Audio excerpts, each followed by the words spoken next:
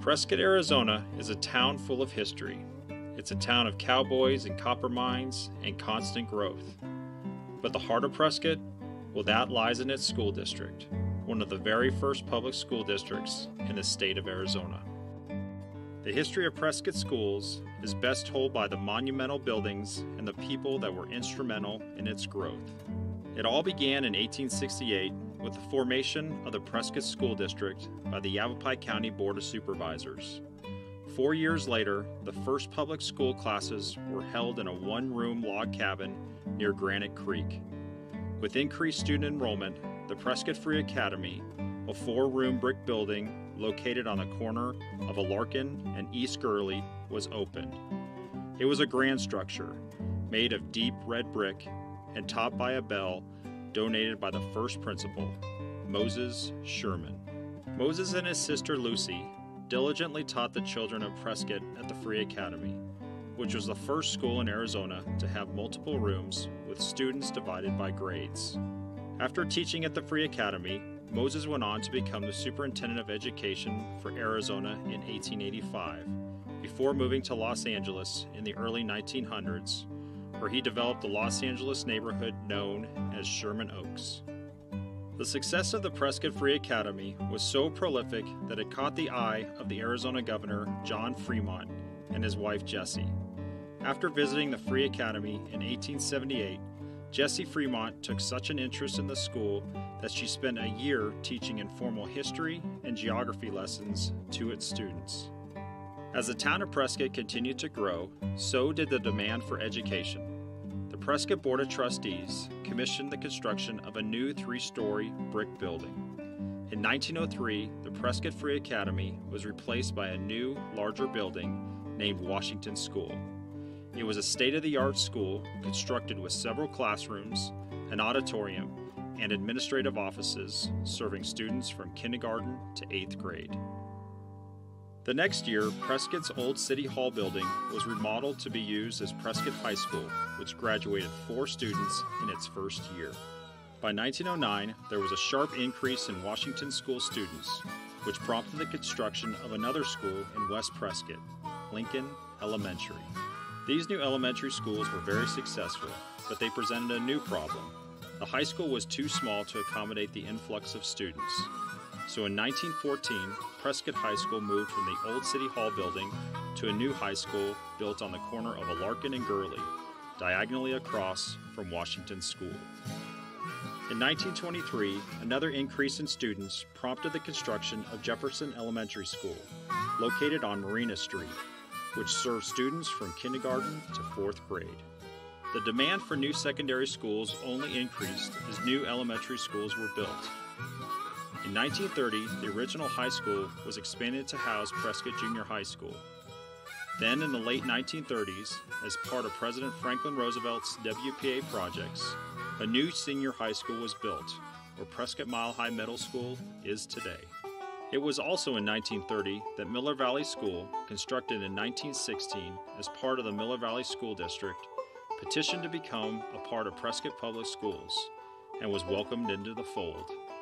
During the 1930s, attendance at the Prescott elementary schools began to level and then started to decline. The decrease was so dramatic that in 1938, Jefferson Elementary School closed its doors after 15 years of operation. When the Second World War erupted, the desperate need for a community hospital became clear. In January of 1941, the Prescott School Board decided that they would rent the old Jefferson Elementary School building to the Community Hospital Association for no more than $1 per year, so that the needs of the community could be met. The community came to the school board for help, and they provided it. One of the truly great educators that served the Prescott School District during this time was Mr. Albert Hendricks. From 1928 to 1943, Albert Hendricks served the school district as a principal of Prescott High School. He left his post only to become the acting superintendent of the district when the previous superintendent left to join the war effort. The school board was determined to immortalize and honor Mr. Hendricks, that they named the newly built Prescott High School auditorium after him in 1943. After the war, the demand for elementary schools increased once more, prompting the school board to construct a new elementary school.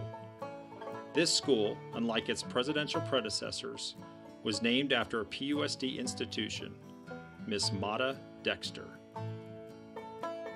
Mata Dexter began serving the district in the early 1900s as the first grade teacher at Washington School. She taught for a number of years before becoming the principal of that same school.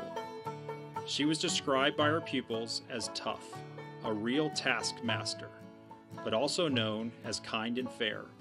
There was no doubt that she cared deeply for her school and for the students she presided over. Shortly after Dexter Elementary School was constructed, another elementary school was commissioned, also named after a great figure in the Prescott Schools community, Dr. Taylor Hicks Sr. The Hicks family is a prolific part of Prescott's community. Taylor, in particular, was an important part of the district for many years. After graduating college and attending dental school, he went on to serve on the Prescott School Board from 1941 to 1961. His greatest honor of all was in 1962 when the school board named the newest elementary school after him, calling it Taylor Hicks Elementary School. In 1966, Prescott High School moved once again to its current Ruth Street location. The building left behind on Granite Street became Prescott Junior High School. The next school to be constructed was a junior high school to help with the ever-growing number of students. In 1975, the school board decided that it would be named Granite Mountain Junior High School, for they believed that the strength evoked by the image of Granite Mountain would inspire their students. Abiah Judd's long legacy in the Prescott School District began in 1936 when he moved to Prescott to teach 6th grade at Lincoln Elementary. He taught there until 1941 when he left to Prescott to obtain a master's degree in administrative education and served in the U.S. Army and Air Force during World War II. He returned to Prescott in 1946 when he accepted a position as principal of Washington School.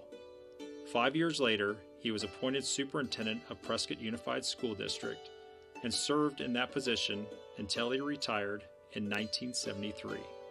In 1988, the Prescott Unified School Board made the decision to construct a new elementary school.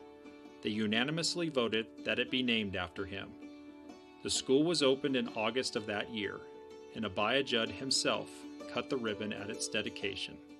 A few years after that, Prescott Junior High School changed its name to Prescott Mile High Middle School, solidifying its place within the Prescott community. In keeping with this new era of change, 2 of Prescott's elementary schools were closed. Dexter Elementary closed its doors in the late 1990s, and Miller Valley School was sold in 2018 to further meet the needs of the community, thus ending 2 storied chapters in PUSD's rich history. In 2015, Washington School, first built in 1903, was closed. After much consideration, in 2018, the old Washington School building was transformed into the current Prescott Unified School District office. Now, administrators continue PUSD's legacy of care and commitment to the community in the very halls that helped establish the Arizona school system. Even today, Prescott schools are the heart of this community. From supporting local fundraisers and events, to providing emergency readiness locations in the most critical times of need, to Badger Friday Night Lights. For over 150 years, the Prescott Unified School District's commitment to its community shines through in every child, every day.